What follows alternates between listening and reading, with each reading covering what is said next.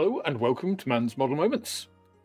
Today I received these in the post, the HobbyBoss, Trumpeter and I Love Kit catalogues for 2024-2025. Now these were out at the end of February in 2023, and yet almost towards the end of March we don't yet have PDF versions of these available in 2024. So I wanted to take you through these catalogues, and I'm going to do those one by one, starting with the HobbyBoss catalog. And going through this, they do nicely put out all of the new items at the rear of the catalogue. Now, they do say they are 2023. I think that's a misprint. There are some items in there that were announced in 2023, but we'll get into that as we go through the catalogue. So starting off with big scale armour, we have 3 vehicles all based on the existing 38T that HobbyBoss has in the scale, and these were announced last year, but haven't yet materialised. There's plenty of that though through these new items, so I won't mention it in each case, but just know that announcements for any of the ZY Group companies are often aspirational rather than definitive.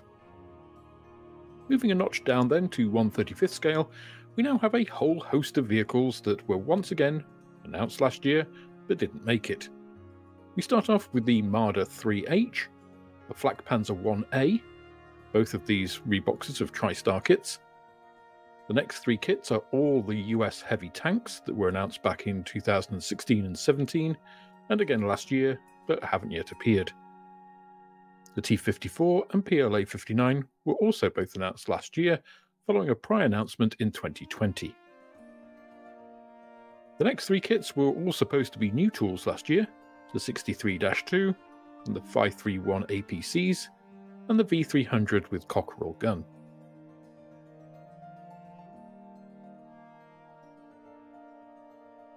We follow that with the late version of the Zalit APC, also announced last year and presumably based on the 2014 early version of the same vehicle, which starts a run of an IDF heavy presence in the lineup here and ends our kit seen in the 2023 announcements.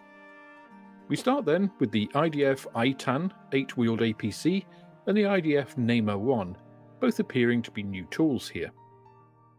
We then have a slew of Macavers, the 1, the Mark II, and the Mark II-D. HobbyBoss already do the later 3 and 4, so these vehicles make perfect sense. The other tank that makes sense is a version of the PLA ZTQ-15 that came out last year, this variant with additional armour. The next things we've not seen before are a range of Wisent 2s, which are engineering vehicles based on the Leopard 2 chassis. We have the original vehicle, the version with heavy armour, a 2020 upgrade, and one in service in Afghanistan.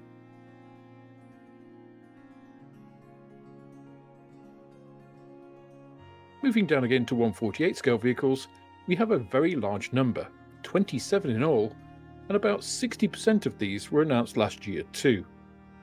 So the 2 Panzer IVs, Panther variants,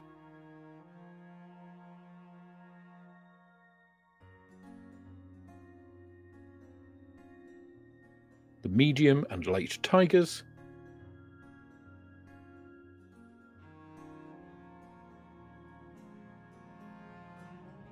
as well as the Stura ML, were all the World War II announcements last year.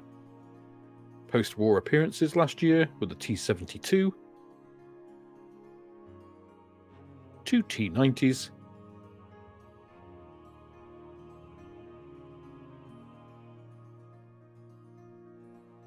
the 2 Swedish Stridsvagn 103s,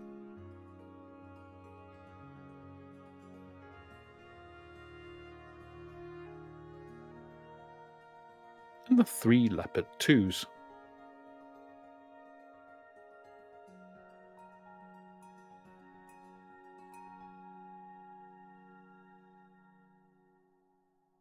What seems to have been added to those are the Dicker Max World War II self-propelled gun, followed by a trio of Challenger 2s.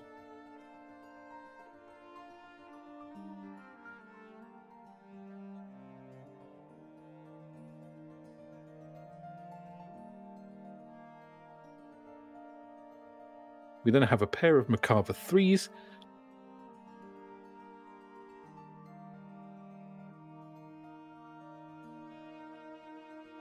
and a similar pair of 4s, mirroring what HobbyBoss already has in 1/35th scale.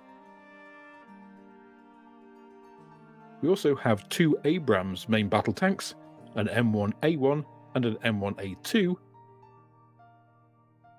and we close up the 1/48 scale with the Russian Koalitsia SV self-propelled howitzer. The smallest scale we go down to for HobbyBoss in vehicles is 1/72nd. Here we have 17 new announcements, but again, 14 of them were announced last year, so only 3 of them are new to us. So all of the S300 and S400 SAM system components,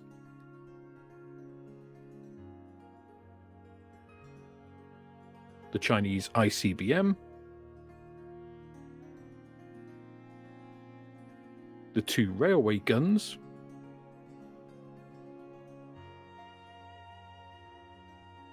and BP-42, Russian truck,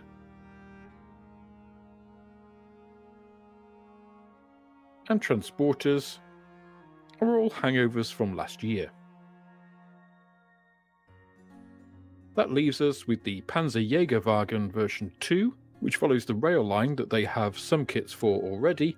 The second item is again the M911 transporter, but with a different trailer, and the last one is the APA-5D airport starter vehicle, which could be quite nice for a 1/72nd scale airfield diorama.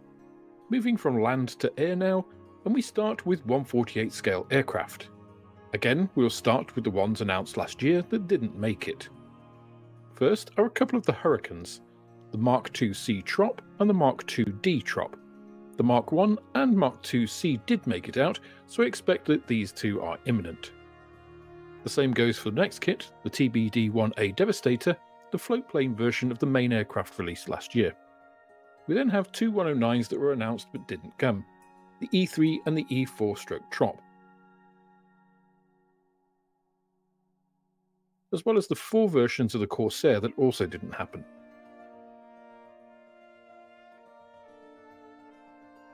More modern announcements last year that also haven't made it are the F-18C, the U-2S, though the U-2R was released, and the Su-33 and J-15.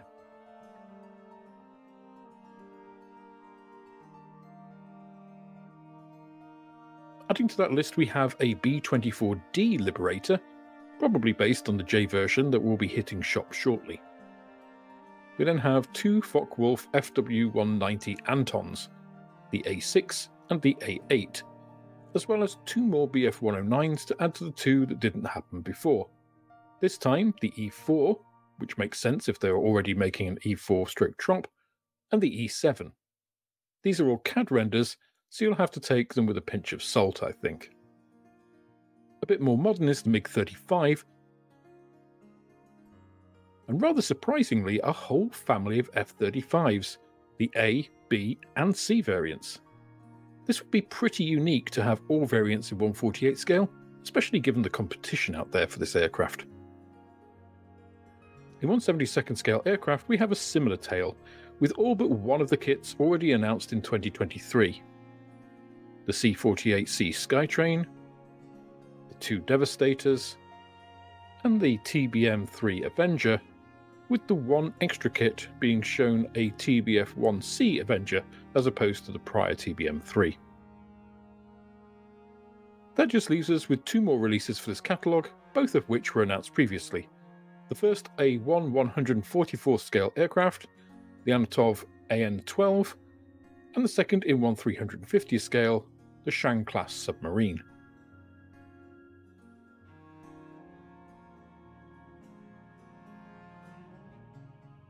So that's the 2024/25 HobbyBoss Catalog. As we've seen before, there's quite a lot of carryover from prior years, although some of this does make sense when you see what they're adding, like the 109 E4 when the E4-Trop has already been announced. Likewise, development of tools like the D version of the 1/48 scale Liberator are welcome, and make perfect sense to maximise the return of the investment in the large common tooling pieces. What I'm a little more puzzled by are the large swathes of unreleased kits in certain areas, such as the 1/48 scale armour kits. In other areas there have been releases happening, prior announcements being fulfilled, and even things being released that aren't announced, but here it feels like the whole project has just got pushed a year down the line. Of course it's difficult to know what's really going on, but it just leaves customers having to second guess these announcements and treat them with large doses of skepticism.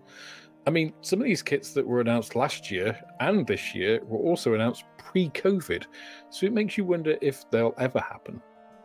Even with that caveat though, HobbyBoss continues to put out some really interesting kits, and things like the B24J that is just about to reach us have been eagerly anticipated, so I don't think we can complain too much.